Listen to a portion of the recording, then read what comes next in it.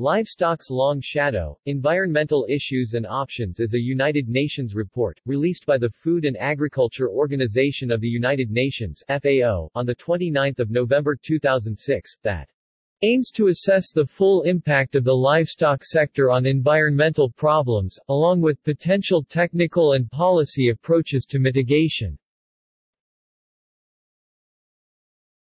About the assessment was based on the most recent and complete data available, taking into account direct impacts, along with the impacts of feed crop agriculture required for livestock production. The report states that the livestock sector is one of the top 2 or 3 most significant contributors to the most serious environmental problems, at every scale from local to global. The findings of this report suggest that it should be a major policy focus when dealing with problems of land degradation, climate change and air pollution, water shortage and water pollution, and loss of biodiversity. Based on this report, senior UN Food and Agriculture Organization official Dr. Henning Steinfeld stated that the meat industry is one of the most significant contributors to today's most serious environmental problems, and that urgent action is required to remedy the situation. Following a life cycle analysis approach, the report evaluates that livestock are responsible for 18% of greenhouse gas emissions.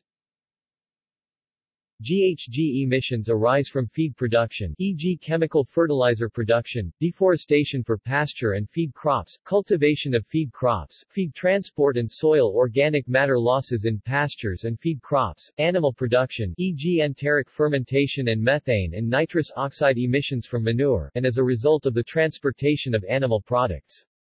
Following this approach, the report estimates that livestock contributes to about 9% of total anthropogenic carbon dioxide emissions, but 37% of methane and 65% of nitrous oxide emissions.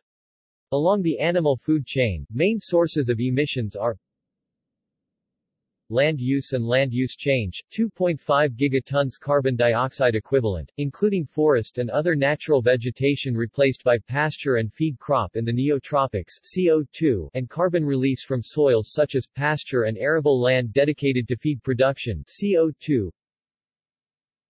Feed production, except carbon released from soil, 0.4 gigatons CO2 equivalent, including fossil fuel used in manufacturing chemical fertilizer for feed crops, CO2, and chemical fertilizer application on feed crops and leguminous feed crop, N2O, NH3. Animal production, 1.9 gigatons CO2 equivalent, including enteric fermentation from ruminants, CH4, and on-farm fossil fuel use, CO2. Manure management, 2.2 gigatons CO2 equivalent, mainly through manure storage, application and deposition, CH4, N2O, NH3. Processing and international transport, 0.03 gigatons CO2 equivalent. In March 2010, a newspaper reported that an unnamed American scientist had convinced one of the authors of the report that the report's comparison of the relative magnitude of emissions from transportation versus the meat production industry was flawed, because it was based on different calculations of each sector's emissions. The meat figure had been reached by adding all greenhouse gas emissions associated with meat production, including fertilizer production, land clearance, methane emissions, and vehicle use on farms, whereas the transport figure had only included the burning of fossil fuels. Questions about methodology. Meat industry sources object to the methodology used in the UN report, notably that deforestation for livestock was included in the calculations. These sources point out that pasture grass feeding, such as is common in New Zealand, may lead to lower emissions attributable to livestock, despite the fact that methane and nitrous oxide from livestock make up half of New Zealand's greenhouse gas emissions. Contrary to this assumption, however, a study in the Journal of Animal Science comparing the methane emissions from grazing and feedlot cattle concluded that grass-fed cattle produce about 4 times more methane than grain-fed cattle. These measurements clearly document higher CH4 production about 4 times for cattle receiving low-quality, high-fiber diets than for cattle fed high-grain diets. Subsequent studies have supported this conclusion. An April 2008 inventory report of emissions in the United States, by the United States Environmental Protection Agency found, in 2006, emissions sources contained within the agricultural chapters were responsible for emissions of 6% of total U.S. greenhouse gas emissions. The agricultural chapters contained topics such as rice production, enteric fermentation in domestic livestock, livestock manure management, and agricultural soil management, but omitted fuel combustion, agricultural CO2 fluxes, and other land use changes.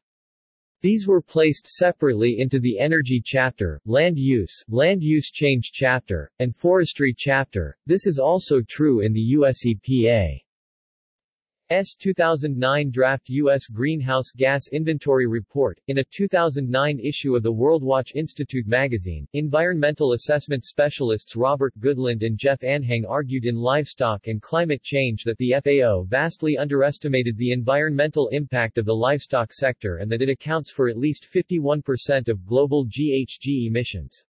Some criticisms included the FAO's use of the 100-year global warming potential (GWP) of CH4 rather than the 20-year GWP favored by Goodland and Anhang.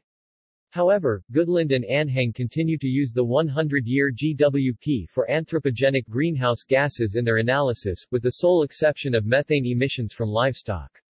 More controversially, Goodland and Anhang argue that animal respiration should be included, despite widely adopted conventions that they be treated as part of short-term carbon cycle and excluded. The report was well received by the FAO and has been cited by several UN agencies and international institutions. Despite that, some criticism on livestock and climate change was received including from within the FAO. Using revised methods and a later reference year 2005, the FAO subsequently estimated that livestock accounted for 14.5% of anthropogenic greenhouse gas emissions. References to the report. The report was the main scientific source for the documentary Meet the Truth, narrated by Marianne Thieme 2007. It was also frequently referenced as a scientific source in the documentary Cowspiracy 2014. See also: Environmental issues with agriculture, Stock-free agriculture, Veganism. References. External links. Livestock's Long Shadow, Environmental Issues and Options. Food and Agriculture Organization. 2006. ISBN 92-51055571-8. Global Warming, Meet the Truth. GlobeTransformer.org. UN urges global move to meat and dairy-free diet. The Guardian, June 2010. Bland, Alistair, August 1, 2012. Is the livestock industry destroying the planet? Smithsonian.